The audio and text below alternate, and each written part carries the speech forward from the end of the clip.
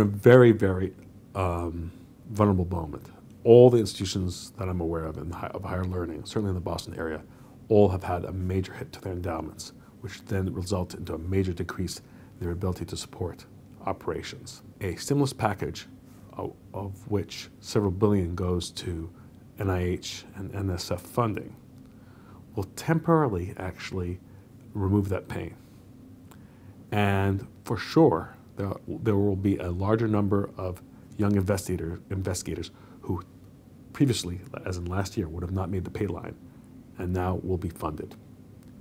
But then if on the other end of that 2 years, 3 years of funding, the NIH funds dry up, relatively speaking, and the institutions are still not able, because their endowments have not risen up again, to support them at all, then that seed corn generation that will have been initially propelled by the stimulus will end up flailing away, trying to find some way of supporting themselves, and it may not be in research, at least not in biomedical research.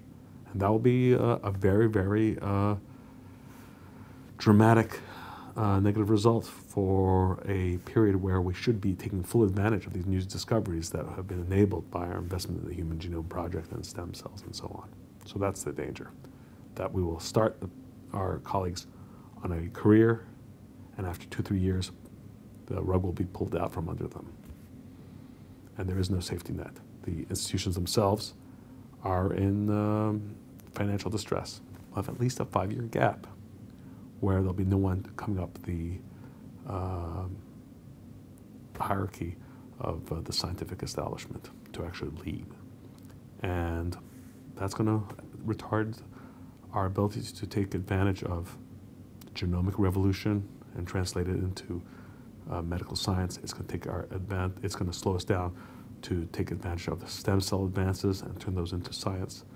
And so our best and brightest will then not only be disillusioned those who already went into it, but they'll stop going into science. And we already have a problem attracting best and brightest into science. And if there's going to be essentially no future, even for very, very committed young investigators, they're not silly, they're well informed. They'll go elsewhere. Pharmaceutical companies will be the first to tell you that they have a big problem right now with finding new compounds, new targets, and if we don't have a viable partner in academia, we're really missing half of the equation.